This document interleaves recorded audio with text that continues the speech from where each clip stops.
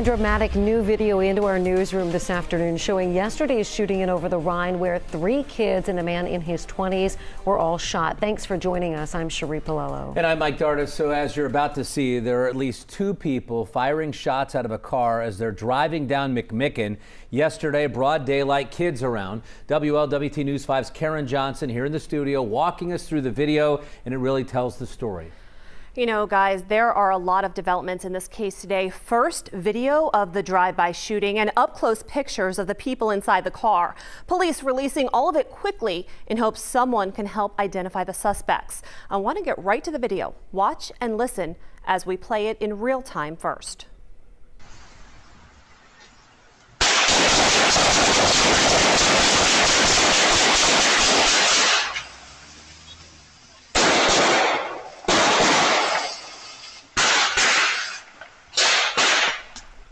And you can see people running in every direction, trying to avoid being shot as the car sped off.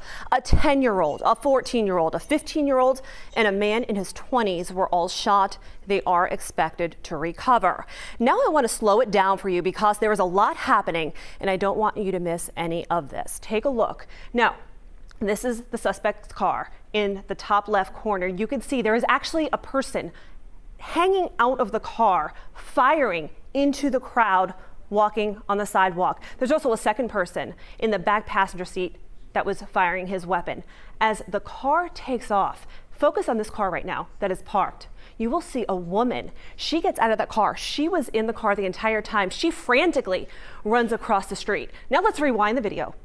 Focus on this car right here that is parked. It's not parked, it's stopped. That is the suspect's car. This maroon car now will make a left on McMicken. It'll then make a right. No one inside that car was shot, but we later learned the woman inside, there was a mother with 3 children inside. Luckily, they're okay, but look, it pierced her car, and also the glass in her windows were blown out. Just incredible video. We are thankful she is okay. She says she was traumatized, her whole family traumatized.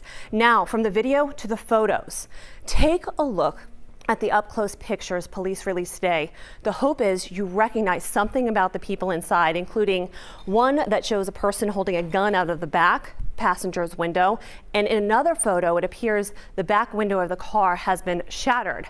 Now, this afternoon, police found the car involved. Several hours after releasing those photos, and WLWT was there as police were going through it. The car was found on Keene Avenue at Rose Place. That's in Bond Hill. Again, it had temporary tags on it, and it is believed to have been stolen before being involved in yesterday's shooting.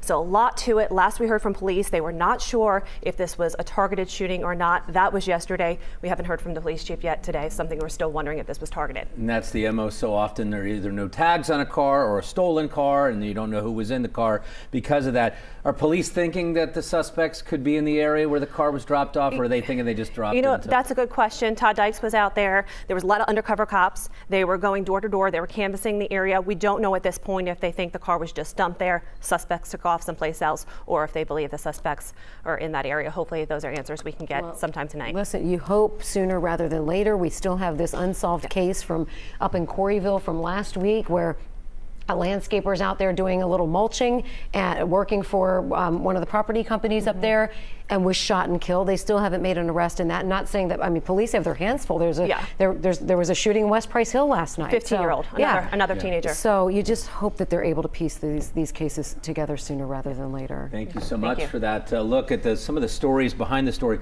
That woman in the car is just wow, that is just chilling to see.